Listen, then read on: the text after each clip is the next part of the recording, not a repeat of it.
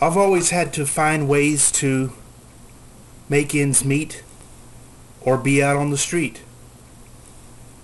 So here are a few ways that I've saved money. Some may be obvious, and some you may want to try, and there's some that you may not want to try. Anyway, here it goes. When grocery shopping, make a list. Don't go in there and just go down every aisle and just load up your basket.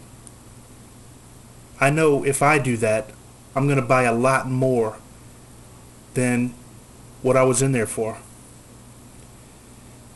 Next is prepaid phones. I know somebody who tells me horror stories about their contract and how much it costs. I pay $9.99 for 2 hours, and sometimes I get 30 bonus minutes, and there's lots of good prepaid plans out there you should look into. I think pay as you go is the way to go. If you splurge and eat out, this is what I do. Like if I get in a hurry and I have to get fast food, I will split the meal in half. I'll eat half right then and eat the other half for supper. That way you don't have to spend money on supper. Here's another food-related one. Eat your groceries before you buy new groceries. So many times I've seen people buy stuff that they already have. It looks good in there, but they never eat it. Like all the vegetables go bad and they keep buying them. Go through your pantry and make some meals before loading your pantry up again. Used vehicles. I think it's a good idea not to have vehicle payments. When times are tough, you don't want that vehicle payment. So always set aside money for your vehicle, whether it's saving to buy another one or for repair, because you're going to have to spend no matter what. And these pictures right here, these are pictures of my used trucks. Okay, I don't want to say don't eat out, because that's too harsh for a lot of people. But don't eat out all the time. Get your calculator out and add it up. You will be astonished at how much you are spending in the restaurants. You can eat at home for a fraction of that cost. And it's fun too. Learn how to cook.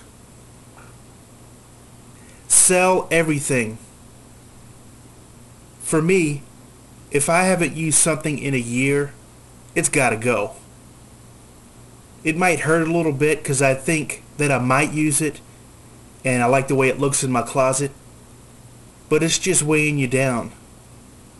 Get some money for it, pay your bills, let it go.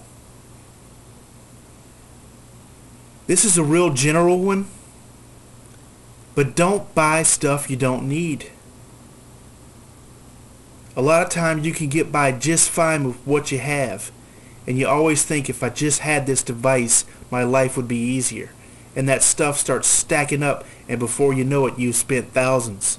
Don't do it. Stay out of Best Buy. Here's one for the summer months. Use your fans. If you can circulate the air around your house, you can keep it cool. Have a little air blowing on you, and you won't have to run the air conditioner as much. Just get used to it. You'll save money. Accept leftovers. If you're out at your family or friends and they offer to give you leftovers, take it. Carry Tupperware in your truck all the time, or your car, and load up. You will save money by not buying meals. This might be a tough one for a lot of people, but cut cable. I've never had cable. I just don't watch a lot of TV. But I'm surprised at what I can find on YouTube. They have great documentaries, movies, any topic you want to look up, you can make a playlist, sit back and enjoy. And if there's something from a network that you like, you just go straight to the network and you can watch episodes. I'm also a member of Netflix. Sometimes I'll also go to Amazon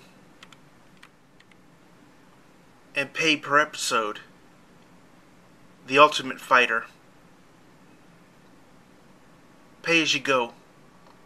I don't want to pay for any package for a lot of stations that I don't watch.